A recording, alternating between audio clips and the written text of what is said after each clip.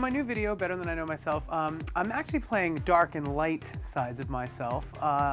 Not good and bad necessarily, because I kind of think one of the cool things about the video is it's basically saying that, like, it's not black and white, you know? Even in the darkness, there's something alluring or sexy or redeeming about that side. And then the light side, you know, he's really zen and he's really content and happy with everything, but he's a little boring. So I think there's some kind of gray area in between.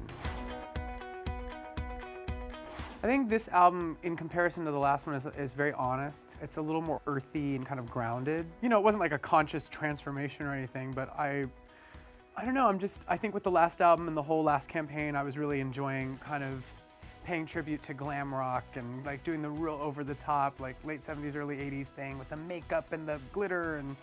And over the past year while working on this album, I've just found that, like, I don't really feel like dressing that way anymore. I just, like most people, we just evolve and change our tastes, and I've been kind of interested in feeling a little more comfortable, and you know, I'm still weird compared to the next guy, but you know, a little more, it's organic glam. That's what I'm calling it, organic glam. Pharrell Williams, a big turning point working with him on this album. I went to Miami and I remember thinking, I'm not cool enough to be here in his studio. What the hell am I doing here? And within like the first 5 minutes, we started talking about life and kind of like our philosophy on life and the music industry and what we love about music and our favorite artists. And we came to this really great common ground and started writing after that.